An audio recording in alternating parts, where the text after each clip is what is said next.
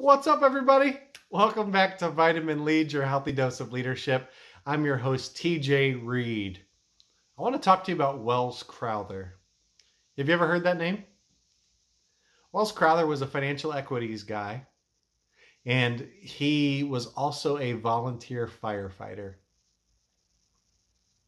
On a Tuesday, he was standing at a bank of elevators waiting for the elevators to come when the first plane hit the World Trade Center on September 11th, 2001. Being a volunteer firefighter, Welles jumped into action and began to help people to escape the burning building.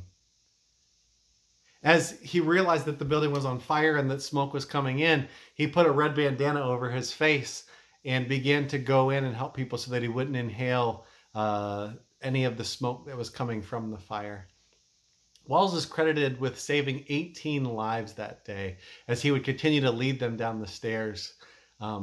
He was found amongst his brothers in the New York Fire Department in the South Lobby.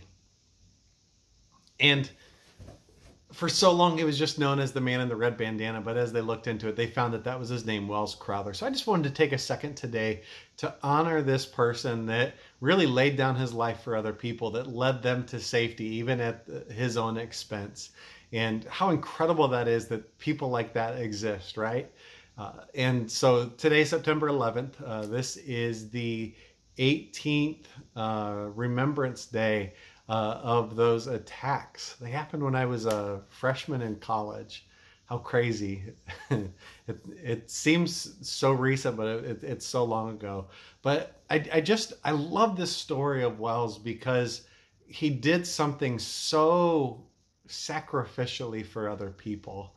And man, that's what we're called to do as leaders, isn't it?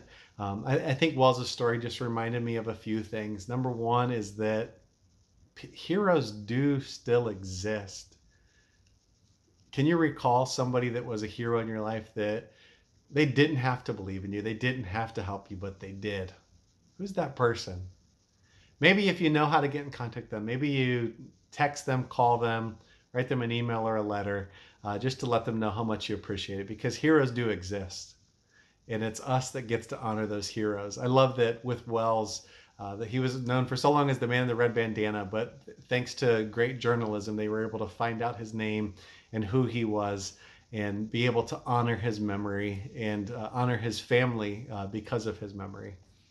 So heroes do exist. The second thing is most people are good.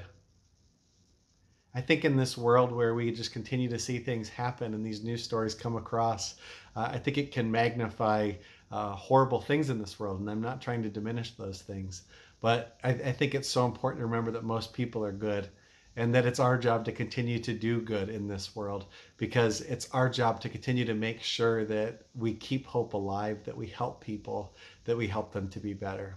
Most people are good. And then the last thing is, this is just kind of, I don't want to undermine Welles' sacrifice, but maybe your passion on the side is something that will save lives. You see, Welles, financial equities is how he paid the bills, but he was a volunteer firefighter because he felt passionate about that. What do you do on the side? What are those things that you do volunteer that are making a difference? Some of you volunteer with the Boys and Girls Clubs of America. I think of some of my friends. I think of Noah. I think of my wife, Jess. I think of my friend, Steve, and how for so many years they've been doing stuff on the side because they cared about people and wanted to help them find purpose and improve their lives. So they do that through coaching. They do that through church planting. They do that through a variety of different routes and avenues. And so you may not get paid for the thing that you're passionate about that brings a lot of purpose and may save lives. But the fact is it's still important. So let me encourage you, keep finding those ways to serve. Keep finding those ways to make a difference in people's lives, because ultimately, you might find yourself in a situation where you get to save lives. Welles saved 18 lives that day on September 11th, 2001. And we now remember him not just as the man with the red bandana. We remember him as Welles Crowther. We remember him as a selfless hero that was good and did the most good that he could in a really horrible circumstance. So thank you, Welles. Thank you, Vitamin Lead community, for continuing to be the great people that you are. Remember, reach out to those heroes that do exist in your life today.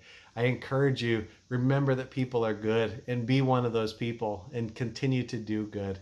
And then whatever your passion and purpose is, keep doing it, even if you don't get paid for it, because you are probably saving lives that you didn't even realize you were saving. And so thank you for listening today. This has been Vitamin Lead, your healthy dose of leadership. And this is the man in the red bandana. We will talk to you soon, friends. Bye-bye.